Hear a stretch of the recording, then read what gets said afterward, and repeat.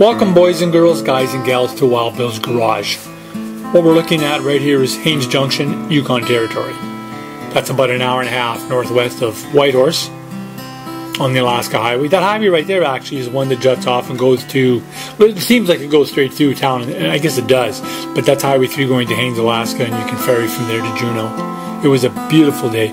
We went over to Haines, had a bit of a lunch, and even though it's a different trip from here, you can take that highway right there, Alaska Highway, number 1, and head out to Kluane Park, which we just kind of scanned by there.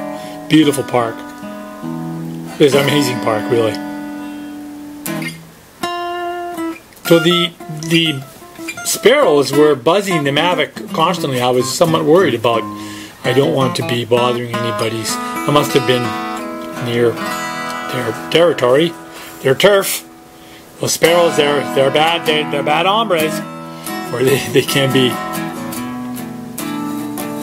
Nice place in Junction. You can get a really. We had actually I brought our own lunch, but we've stopped there before for burgers and fries. There we are. Now I've slowed down. I didn't know that you had to constantly. I did not know you had to constantly tap the screen to focus, or hit the center button, focus center button. So this whole footage from here in Haines Junction was just on automatic. So I'm not quite sure how it's going to turn out. I'm on 4K. That's the muffin. The locals call that the muffin. It's a little tourist attraction. Sculpture, clay, I don't know what it's made of. To show the park and highlight some of the wilderness that you're going to be seeing up there, which is what you see a lot of up there.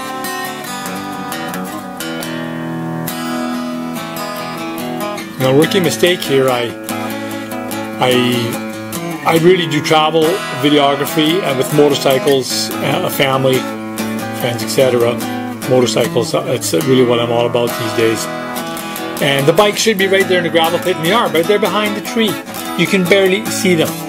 You should have little girls out there where you can look at the DLs. This is my wife helping out with photography. She's a much better photographer than I am. Right now she's trying to make a decision between a banana or the cheesies. Can't find a banana, so maybe we'll just have some cheesies. We cleaned them up, both.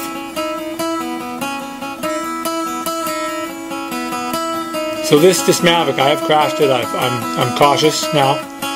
And for the rookies, everybody who has these Mavics know you got to set up everything up. IMU, compass, all your sensor states. You got to set this little girl up if you want this bird to fly correctly. And even then, you can make mistakes. So later on a different trip, I wandered over to Kluane Park at Sheep Mountain there. That's the beginning of the lake. The lake's 80 kilometers long. I didn't get up too high or too far away again due to paranoia. I'm practicing on that.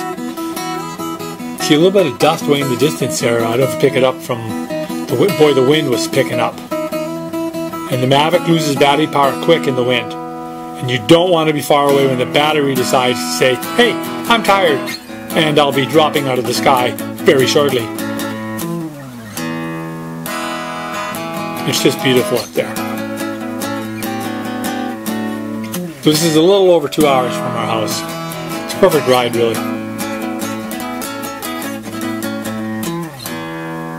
Not a real deep lake. I was reading on the background information, 100 to 300 feet deep, 80 kilometers long, not too wide. Goes up to Destruction Bay there and eventually to the Beaver Creek by the border of Alaska, and you can go through to Fairbanks. I'm just playing around. We're trying to get familiar with this little bird. The 4K really does pick up a lot of amazing, like the pebbles.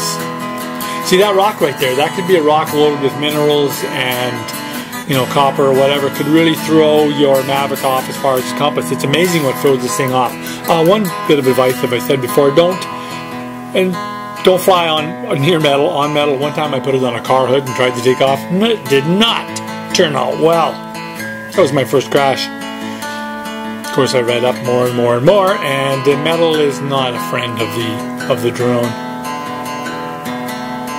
Look at the rocks. It just picks everything up clearly. So I'm getting it to track. Been playing with that.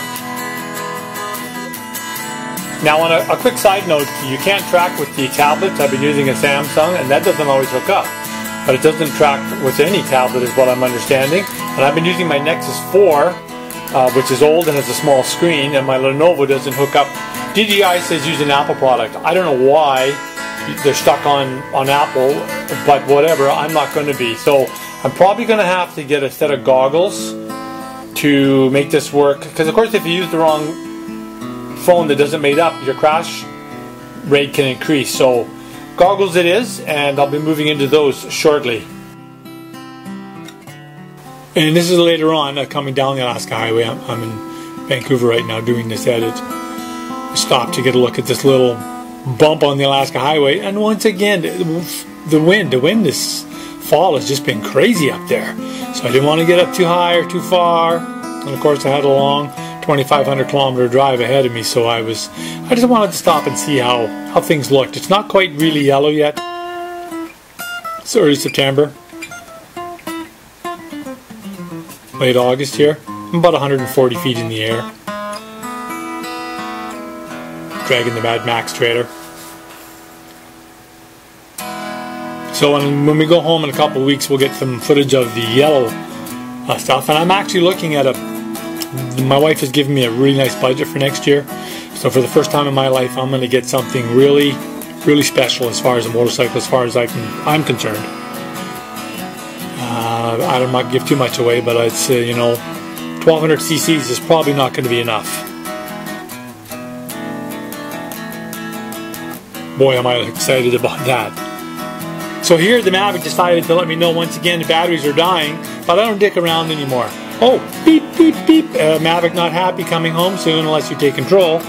So I'll just say au revoir from here, and thanks guys and gals for coming out.